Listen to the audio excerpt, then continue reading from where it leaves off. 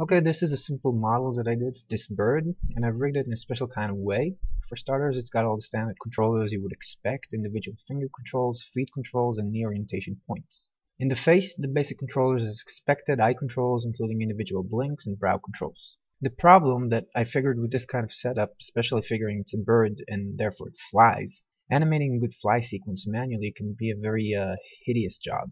So I wanted a simple way to animate it while maintaining realistic motion throughout the entire body while still being able to control it. To demonstrate this, I've put a looping dual key on only three controllers: the main center of the body with a simple up and down loop, and the two shoulders having a simple back and forth rotation keys. Viewing it in the graph editor, you can see the entire animation work done in the scene just looping out. When starting the simulation, you can immediately see the basic flight sequence, and right on the start you can feel that wavy motion throughout the entire body.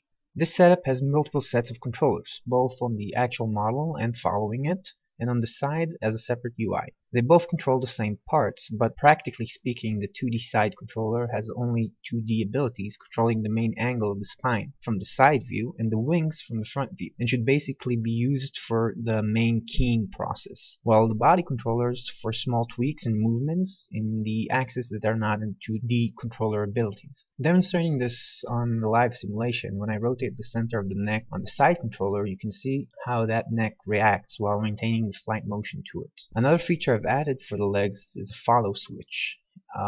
Entering a value of 1 would be a full follow to the main body controller. So with that value, it would just move as the body controller does with a steady up and down motion to it. A way to get it to feel more fluid, I'll enter a value of 0.8, and that would get it to follow the body on only 80% of the way. So the IK connected to the feet will give the legs that extra motion to them with those knee rotations added to it.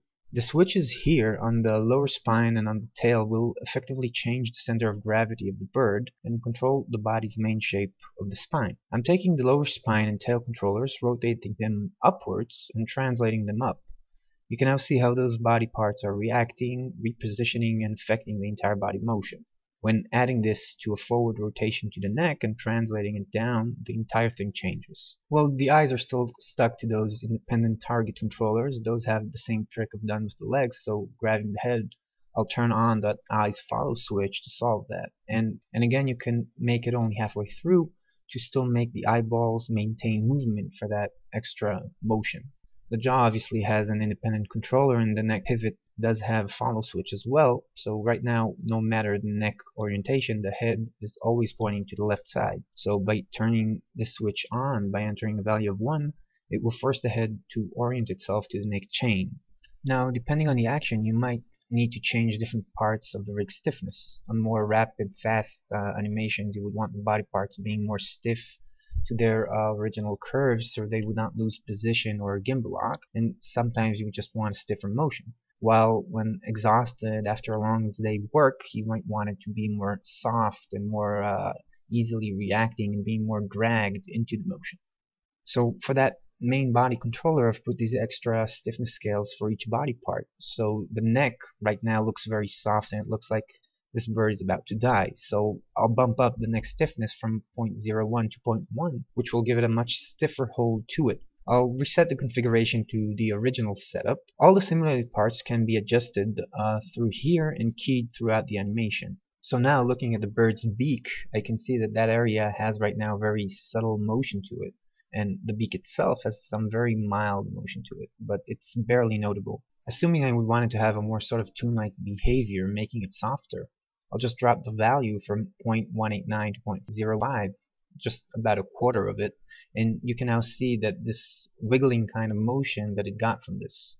This kind of tweak is available for all the simulated body parts, so the lower body, the upper body, and the tail, the beak, and the wings. So this setup really does follow a wave-like kind of action. If you take a look at the spine and wing curves, you can better see how the rig manipulates those wave action curves throughout the entire body, which correspondingly affect the model geometry.